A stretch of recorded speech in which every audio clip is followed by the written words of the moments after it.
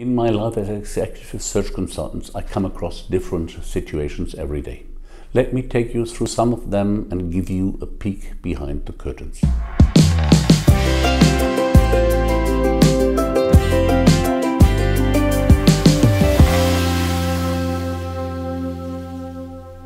In our profession as executive searchers, we produce candidates for companies. They are there, but they do not always know that they should consider a new job. So it's also my job to convince somebody to think about his today's position and where he or she wants to be in 5 or 10 years. Some candidates are literally shocked when encouraged to consider their professional options. Others are more than ready to be approached.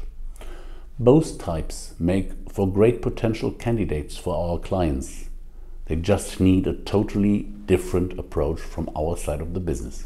In our relationship with clients, there is a multitude of variety.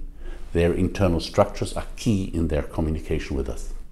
Here in Germany, there are a lot of small and medium-sized companies. Once you have done a good job for them in one assignment, they will most likely just tell us to go ahead with the next assignment, and when they have a new vacancy to be filled, in this case, I will start performing this very minute and find the right candidate.